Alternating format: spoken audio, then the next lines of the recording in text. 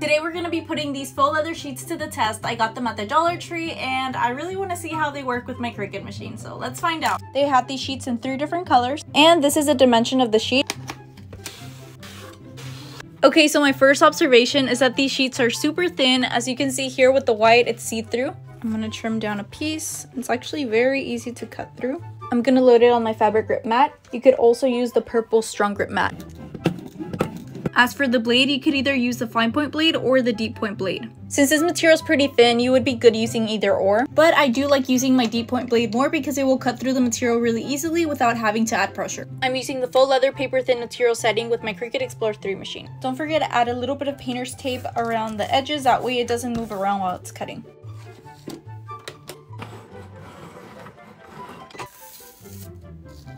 So far, so good. It cut through very nicely. Let me know if I should do a part 2 to see how it does with iron on vinyl.